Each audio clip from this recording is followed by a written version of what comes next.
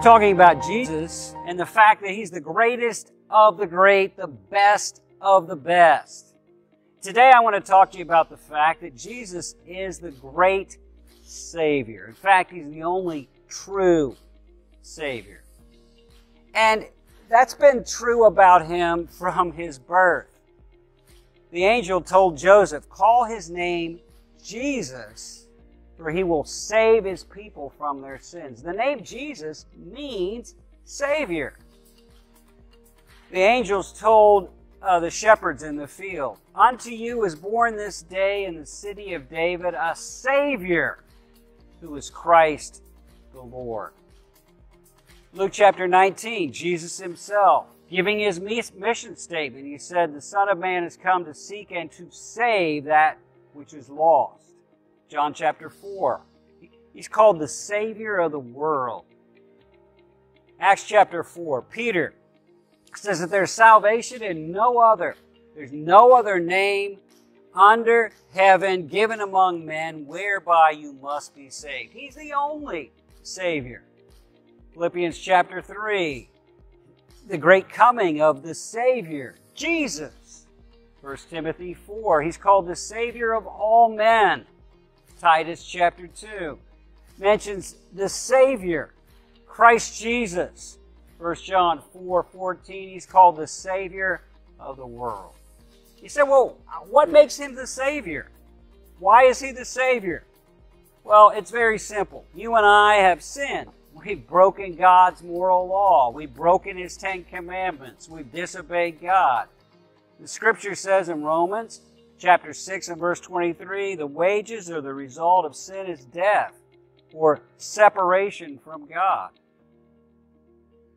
But Jesus never sinned. He was fully God, fully man, and He never broke any of the 10 commandments. He not only kept the law, He fulfilled the law. Not just the outward actions, but the spirit of the law as well. Jesus never sinned. Therefore, instead of deserving death, He deserved life and union with God forever.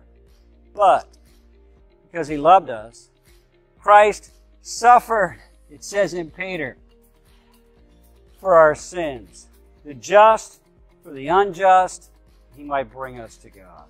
Being put to death in the flesh, but made alive by the Spirit. He died for us so that we can receive His righteousness, His life, so that He could save us. And this becomes real when we put faith in Jesus as Savior. Let me ask you, have there ever been a time, a place, and a moment when you realized you can't save yourself, that you need a Savior, and you have cried out to God to save you from your sins, to save you from yourself, to pay for your sins, to forgive your sins, and to give you eternal life? Have you gotten off the throne of your heart and allowed Jesus to become your Lord and Master? If you haven't experienced Jesus, the great Savior, you're missing out, and you will miss out forever. Right now, cry out to Jesus. Ask Him to save you. And if you do that, please make a note there in the comments and say, I just trusted Jesus as my Savior. I admitted my sin. I believed in His death on the cross for my sin and His resurrection to save me. And I called on Him to save me. And I surrendered my life to Him forever. Please tell me that in the comments. And may God bless you.